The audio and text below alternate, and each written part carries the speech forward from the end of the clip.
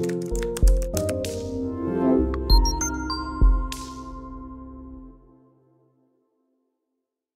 guys, and welcome to the video. In this tutorial, I'm going to show you how you can add Google Maps to WordPress. Okay, so we're going to be using this article available at WordPress as a guide, so you can check the description for a link to this article. So there are basically two methods of adding Google Maps to WordPress. The first one involves using Google Embeds.net, which is a website that helps you generate Google Maps. So I'm just going to open this in a new tab and show you how it works. So the URL is embedgooglemap.net.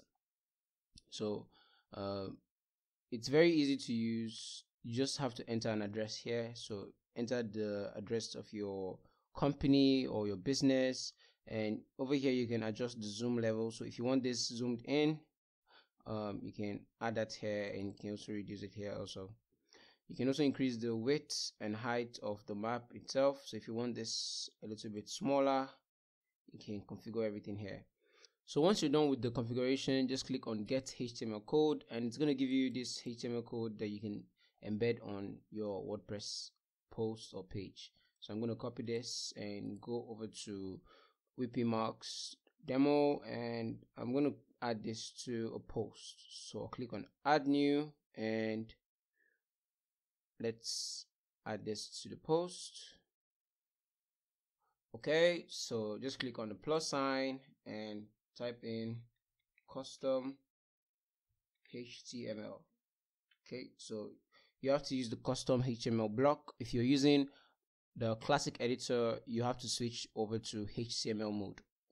Okay, so I'm just going to click on this and paste in the code. So this is the map code.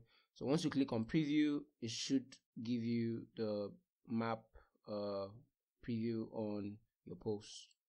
Okay, so that's just one way of adding Google Maps. This is by far the easiest way. You can also add Google Maps using a plugin. So I'm going to scroll there. Okay, so you can actually use a plugin for this. The name of the plugin is WP Google Maps. So I'm just going to copy this, and let's go back to our site and go back to the dashboard. I'm not going to save this, and go over to plugins, click on Add New.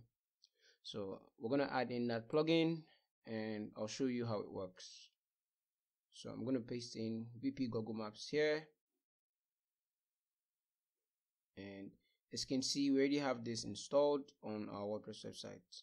So to use this map, once you install and activate it, just go over to your installed plugins here and click on settings. Okay, either click on settings here, or you can just scroll down and you get this map here. So just click on maps, and it's going to take you to the dashboard. So to create multiple maps, you need to be on the pro plan. So this is the free plan, and the free plan only allows you to have just one map. So I'm just going to click on edit. So I'll show you how to set up the single map.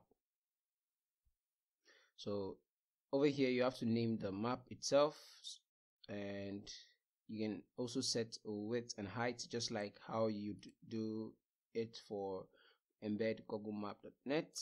And over here you add in an address. So this is where you add in an address. I'm just going to copy this address here and paste it here.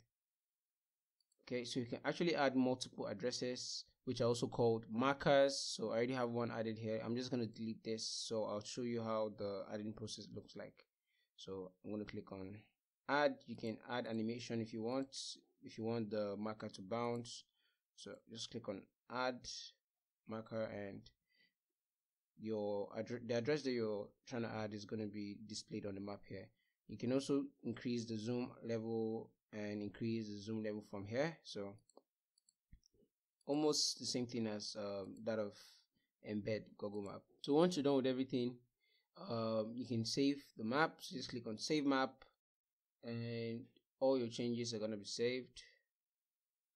And in order to use this map, you just have to copy the shortcode. So if you click on this, it's going to copy the shortcode.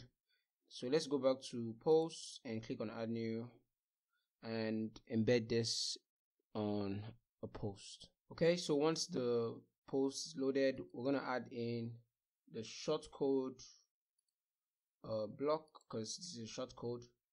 So once you have this added, it should display this map on a live site. So we're just going to preview this to make sure. So let's see how it looks on the live site. So as you can see, successfully added the map. I'd suggest using this embed googlemap.net if you're on a budget, but if you can afford to use the pro plan of this WP Google Map plugin, it's more suitable, because you can actually just arrange all your maps and reuse them whenever you want, instead of generating this messy code every single time you need to add a Google Map to your WordPress site. So I hope you guys found this video useful. If you have any questions related to adding Google Maps to WordPress, just leave a comment in the comment section below, and you can subscribe to the channel for more content. With everything covered in this video, I'll see you guys in the next one.